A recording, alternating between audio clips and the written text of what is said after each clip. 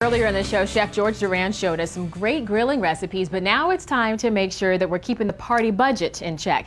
Jeanette Pavini has some ways to throw a barbecue, but keeping that spending under control. It's today's Better Ways to Save.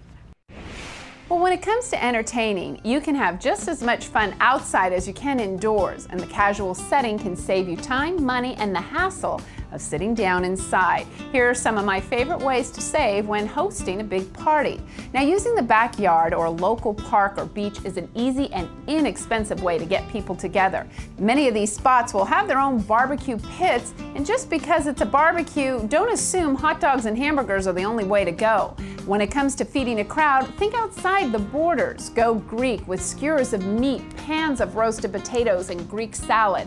Stuff Mexican tortillas with grilled meat and salsa. Prepare homemade beans for pennies a servings. Check summer promotions like free or discounted corn or barbecue sauce on store websites, and stock up on charcoal when it goes on sale. Now, you can save even more by buying bone-in cuts of meat and cutting it up yourself. Check online websites for coupons on homemade baking mixes for brownies or cupcakes to serve as a dessert, and have guests bring their own bottle. Set up tubs of ice for drinks, or make big containers of iced tea with fresh lemon slices.